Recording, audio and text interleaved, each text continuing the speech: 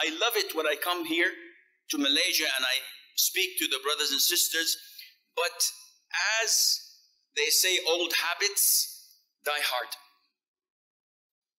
I used to be a teacher for 15 years in high school. That was about 32, 33 years ago. And as part of my teaching job description, I correct students.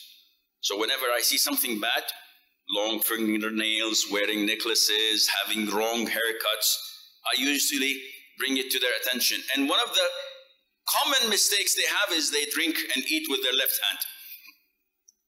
So I see a lot of you.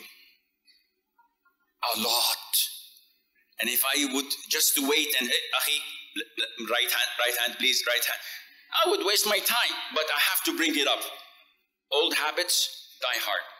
It is haram to consume something with your left. And this is what I used to tell my students. And some would argue, okay, teacher, if I have a sandwich in my right hand and I'd like to have a drink, what to do? So I say, okay, if you have a biscuit, what to do? Use your left foot? What kind of analogy you guys are doing? Some people just make things. Stick to the plan. The Prophet said it's haram to eat and drink with your left hand. Full stop. Don't bring justifications. Just say, sami'na wa ata'na. Anyhow.